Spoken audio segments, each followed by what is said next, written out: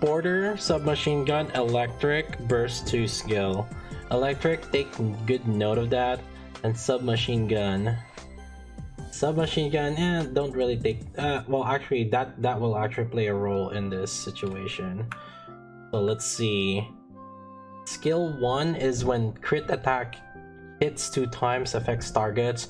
Defense 1.9%, caster's defense, and stacks up to 50 times and lasts for 3 seconds. So since it only lasts for 3 seconds, having a submachine gun is pretty important. Hitting that crit rate though is also pretty important, so we're gonna need overload with crit.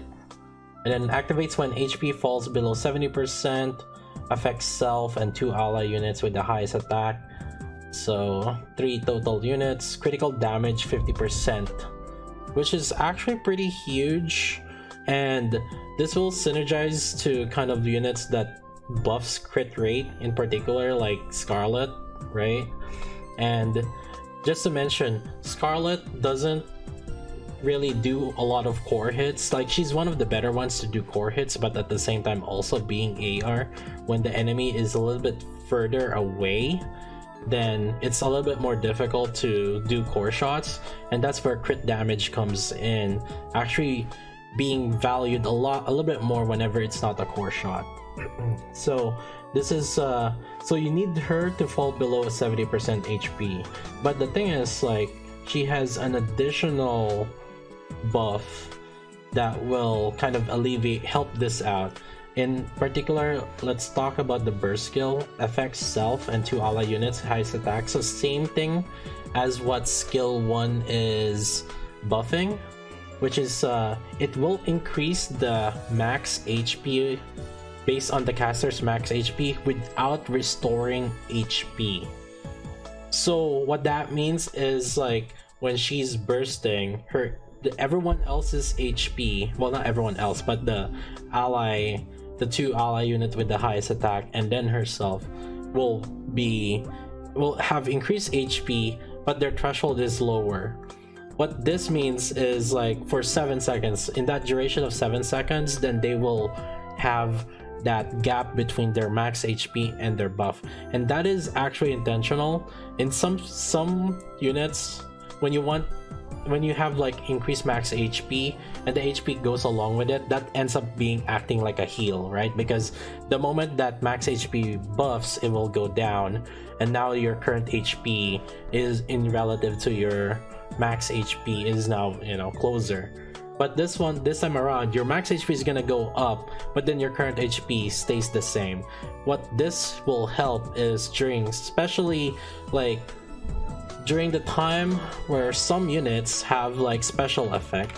So pretty easily, Scarlet is the easiest example. When she bursts, it will affect all enemies, but when HP falls below 50%, there's a critical rate increase for 10 seconds. So when she bursts now, because of this, she will actually likely to be triggering this below 50% HP, and along with this one, there's additional critical damage, additional 50%.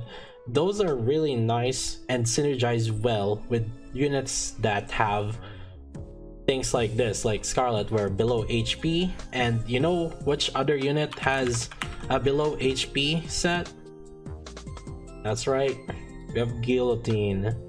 So in during that time as well, Guillotine's damage will actually increase because of this, right? Every HP loss, greater attack, and then also in duration on that, there's also a bonus damage when her HP falls below 50%. There's additional damage here, so you can trigger it a lot more faster. So this is actually really good with these two teams. And lo and behold, what are their elements? Electric.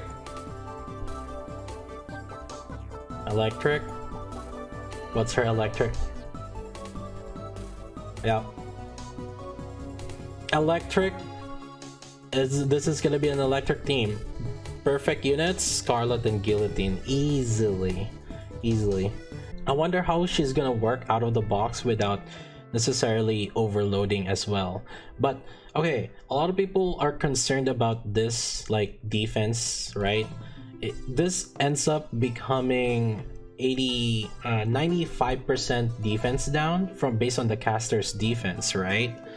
And to give you a perspective, let's look at the database, Nihilister database, and like a level 8, so level 8 and to level 10, it had 6.9k defense, but this is actually during season 3. Let me look at the more recent boss. Let's go here.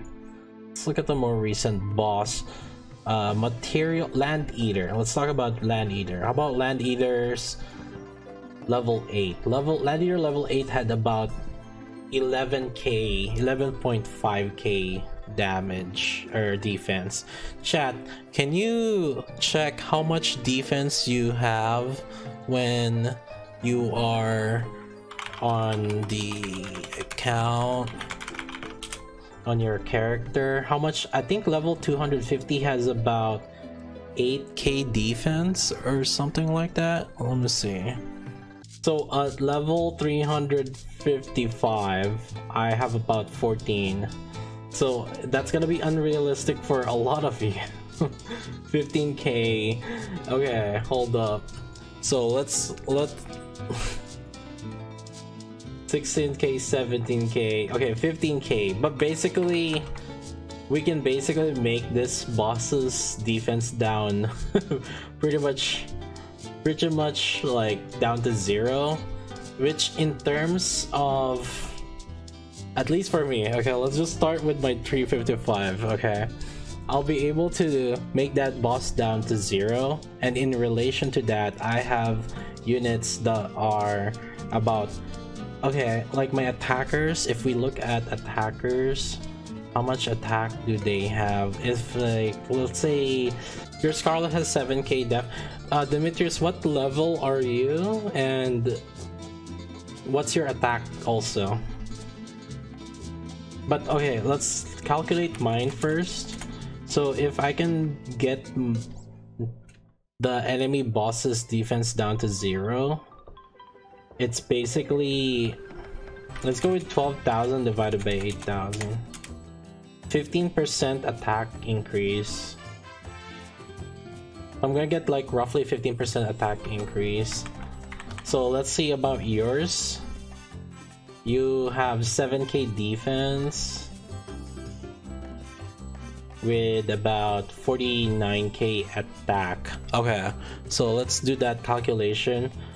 So with, since 7k defense times 0.95, 6.65, so you're gaining about 6,600 attack. It's essentially with the way the math works and calculation, but then you have 49,000, so 6.65 divided by 49, 13%. Actually, am I doing, yeah, like 13%, 13.5%.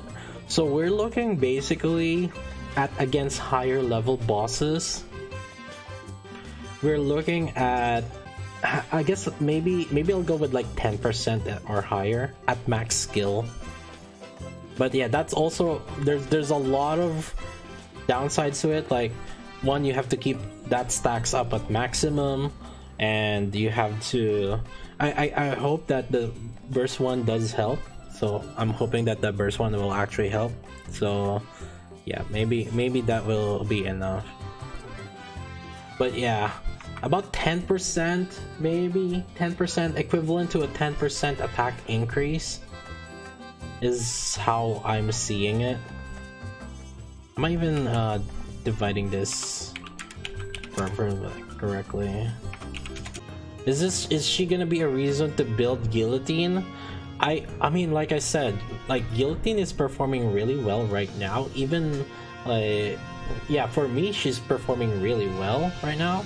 So I don't see, and if you haven't watched the video that I talked about Guillotine, about Scarlet and Guillotine, try to see about that, Guillotine dethrones Scarlet.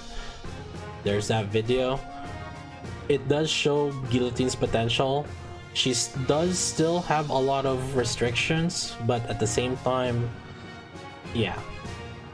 Why wouldn't you? I guess, like, you know, if you're saving resources. Because I mean, to be fair, for me, Guillotine was a 4-team, 3rd team kind of unit. Or like gonna be a situational unit. I'm not always gonna be able to use her. But if you're looking to specialize something, and also electric, so if you're making like an electric team, I think like Mast is going to be a good unit together along with it. She will buff both Scarlet and Guillotine together really well. I'm gonna be just really sad that I'm not gonna be able to use it consistently with the infinite ammo team, but maybe I can just flip-flop it depending on situations. She does have like potential to be good. For tryhards, maybe you could get more copies, because more copies is more stats, and then that will increase the defense down.